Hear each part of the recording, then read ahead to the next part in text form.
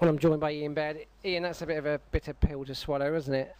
It's been an extremely frustrating afternoon for us. I've just said there on Radio Solent that most disappointing thing for me was that they changed their system from what we had them watched. They were a 3-5-2. They went 4-4-2 today, so I believe that was to counteract us. And they did the proverbial job on us. They went and nicked a goal from a sloppy set piece from us, which we're extremely disappointed by. They've got their one goal. They sat in there, made it extremely hard for us to break them down. And our quality in the final third to break them down, albeit the last 15 minutes we were better, wasn't good enough. The goal came in the 8th minute. After the goal, we looked quite solid, and I thought perhaps we were going to. Dave Malone was sat next to me, and he said there's going to be plenty of goals in this game because Eastleigh looked like they were going to come straight back into the game.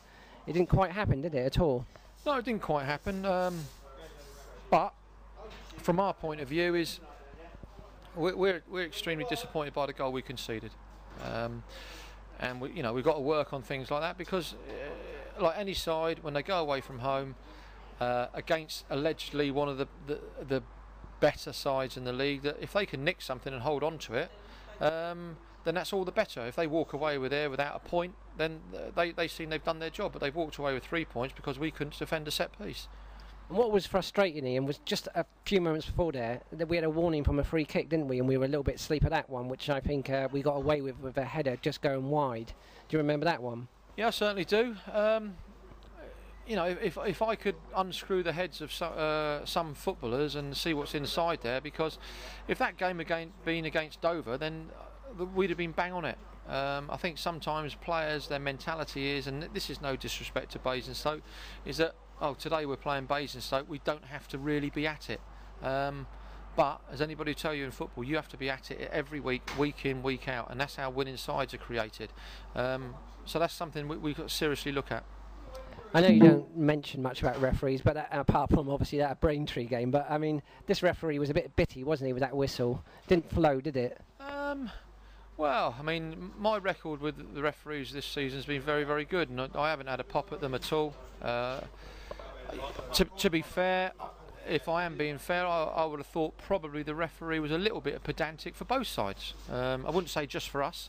The only issue I would have with him is that he booked Will Hender and he's booked Anthony Riviera for two innocuous challenges. Well, maybe their lads have got away with the same things, but if to say the referee had an influence on the game result-wise, not at all. Just the flow-wise, I thought. I think sometimes the flow-wise, I don't know whether an assessor's here or not, and no disrespect. I mean. They're damned if they do and they're damned if they don't, because if they don't do what is the UEFA legislation and what assessors want, then they get marked down on it. So some days when the assessors here, they can be a little bit pedantic, but that's a problem of the UEFA. Now you've got obviously 2 games coming up. Monday night you're going to do questions and answers with Dave Malone. Very brave. Are you looking forward to that? Well, I think so, yeah, I am looking forward to it, to be honest with you. I mean, there's always rumblings and discontentment on forums, and it'll be actually nice to actually see the people who do constantly criticise on there, and to see exactly where. Well, it'd be nice to see the questions they ask and how we answer them. I mean. I am pretty much an open book. If people want to come and talk to me, then there's not a problem at all like that. And I think it'd be healthy.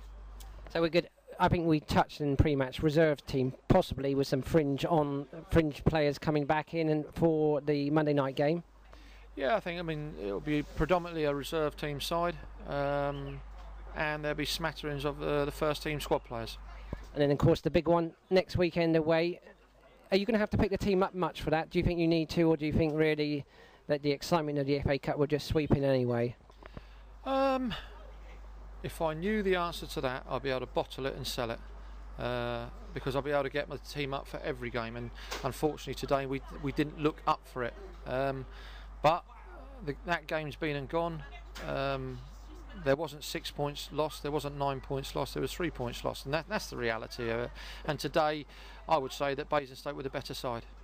I'd agree with that. And what surprised me, and normally I don't go into depth, but I thought our defence today was sluggish, and I thought our midfield, which sometimes has so much flair in it, had nothing. And I thought our strikers didn't seem to be in for it. Would you agree with that, or would you criticise that? Well, you've just pretty much criticised every player there. Well, I'm just thinking we just didn't seem to have the belly. Josh, I don't know about I think, as I said to you before, we weren't at the races early doors. As I said, if I could open up players' heads and see what's inside them, then I'd be a very, very wealthy man. But going back to your previous question, will we be up for it against Cleveland? I'd love to say yes. I'm looking forward to it. I'm coming with you, by the way, on the coach. I look forward to that, Josh. Maybe you might wear a decent jumper. Thank you very much, Ian Baird. Cheers. Thanks, Ian.